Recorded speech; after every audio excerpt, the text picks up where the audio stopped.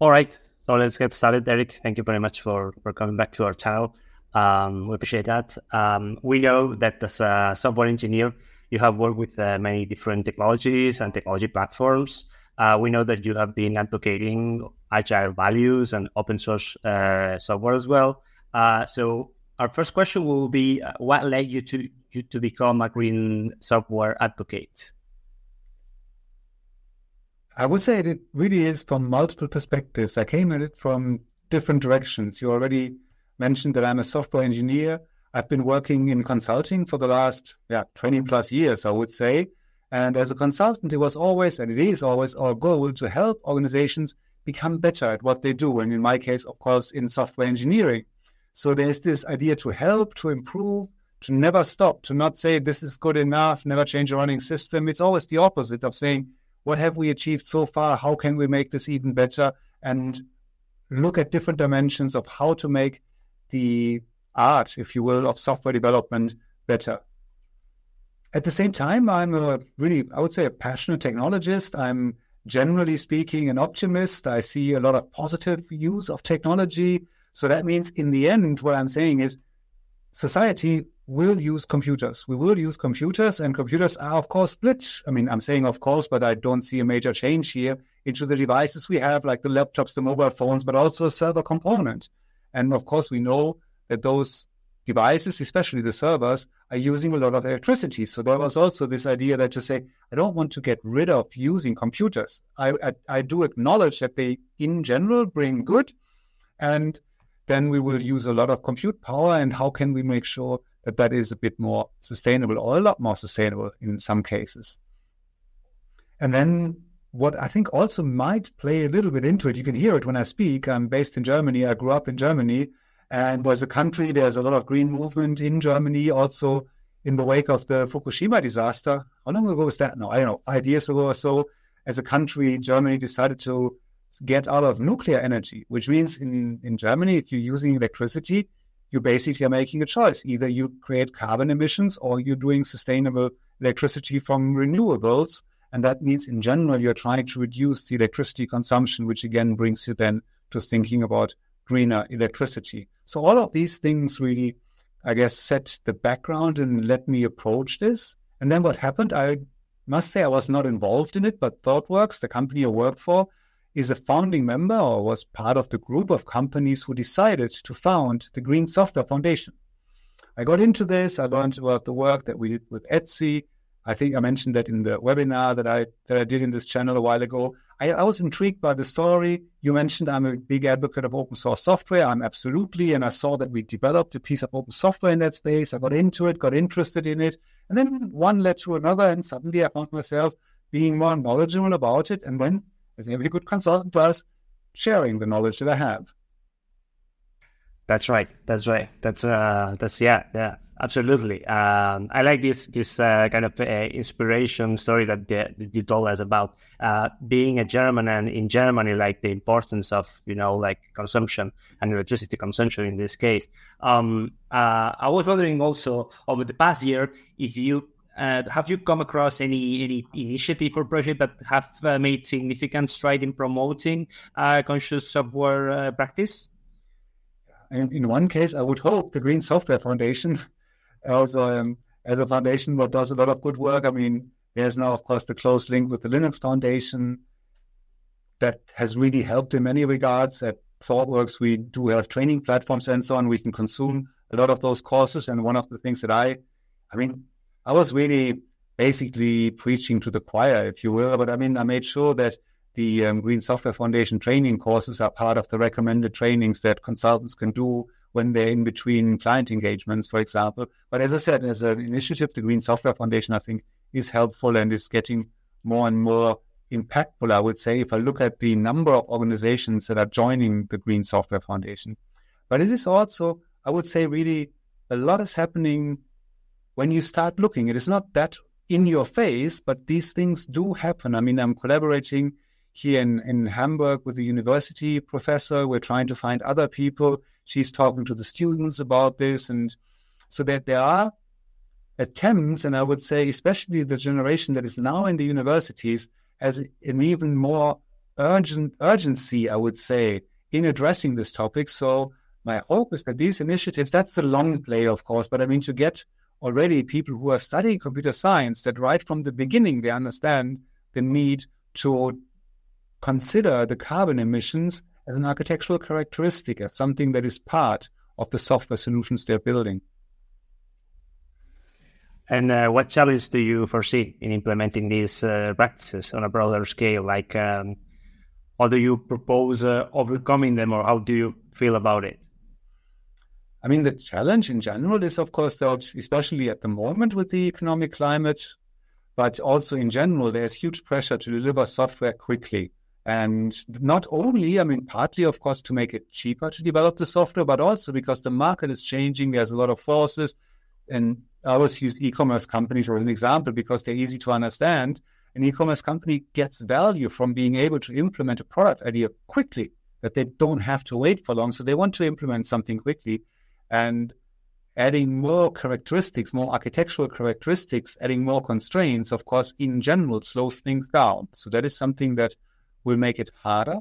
At the same time, and I mentioned that in the talk that I gave in the webinar, there is this overlap between green cloud, green computing, and green ops with FinOps, because in a way, and we talked about it just now, right? I mean, reducing the emission means use less compute power, which means you're spending less money, especially with the cloud providers. So there's something that enforces it, and that can help. So for a business, it might be a bit easier to say, okay, we're not putting the feature live this week. We will do some optimizations and go live, say, a week later. I know the timescales are a little bit arbitrary in the example, but to say we need a bit more time to optimize the solution, which is bad because it takes longer to get out. But on the positive side, you can not only say you're doing something good for the environment by reducing the carbon emissions, but you will also save money because we've optimized the solution. So it needs, say, 10% fewer servers. So you're investing a bit more, you're losing a bit of time to market, but at the same time, you're reducing the operational cost, and at the same time, you're doing something good. So there's this balance in a way that can, but doesn't always have to, work in the favor of writing greener software. And in this, I think we already mentioned it in one of the questions in the session we did with your webinar last week, I think. How do you envision artificial intelligence in shaping the landscape of all that? Well, that's a really good question. Let's start with the positive side. So, I mean, artificial intelligence is really good in finding patterns, in understanding connections between different values. And what we've seen is that machine learning models can help to optimize the use of resources, but also maybe not optimize the usage of the resources, but understand how they're used in the first place. And to give you an example, and I spoke about it in the webinar, we try to estimate or measure, but most of the time estimate how much carbon emissions will result from a certain business functionality we're programming. And there are tools that can now use models that were created with machine learning. And these models are then more accurate in predicting that or in estimating that, which is a good thing. The big elephant in the room is, of course, that machine learning most of the time revolves around models. And these models are trained. So you take a huge amount of data that you got from somewhere and you stick it into a learning process that is well understood. And out comes a model that you can then later use to make predictions or answer questions, or chat tool like the large language models behind ChatGPT. And that training phase, of course, uses a huge amount of electricity. And then, of course, as we know, in general, huge amounts of electricity correlate with carbon emissions. So in that case, as we're using more and more solutions that are built on AI, there's potentially an increased need to train these machine learning models, which will add a lot of new processing power. There is something that keeps this in check to a certain extent, because these processing cost money. So companies will be incentivized to use less of that. And what we've also seen it's a little over a year now, but largely in the year since the release of ChatGPT, is that not everybody is out there rushing out there to build the models and retrain large language models themselves, but we found software architectures which treat the existing large language models as foundational models and are using software on top, which means that hopefully we're not seeing thousands of companies spending millions of compute hours to train machine learning models, but that we can reuse the existing models. So it is it's a big new area where compute power is used, but I think a couple of factors conspire to keep it at least somewhat in check. Right. And we'll end up with the final question that will be addressed to the organizations. How do you think the green software movement can adapt and innovate to remain effective and impactful for organizations? That's a good question. As I said, I mean, in the end, it really depends on the organizational goals. I mean, there's some legislation that will require, depending on the geography, here in Europe, for example, will require organizations to make certain improvements or at least document their carbon emissions. But then, as I said, there's this big overlap with FinOps and the idea that you become more environmentally friendly, that you reduce your carbon emissions, and at the same time, you're saving some money. So I think that is still, for me, the key thing that will result in organizations to pursue this. We have, at Thoughtworks, we've spoken to, I think it is fair to say, over 50 organizations, some of them large. I can't name them, unfortunately, as is so often with consulting. But really, I mean, you would know many of them, and we've spoken to them. And it's a really difficult conversation to have to say, invest in this when there isn't another financial incentive. I mean, even organizations where you would think they could put something on the website appealing to the audience in the B2C space, right? I mean, where you could say, look, I mean, as a consumer, when you're using this website, there's a little section at the bottom left or whatever where you can read more, where you make a pledge and say, this website is responsible for fewer carbon emissions because we ran this initiative.